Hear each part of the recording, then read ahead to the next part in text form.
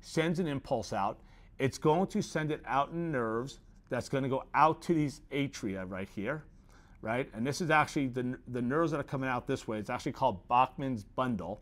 But it's going to go out to here. And what they're going to do is they're going to cause the heart to contract. Okay? The heart's going to contract. Now, eventually what's going to happen is you are going to have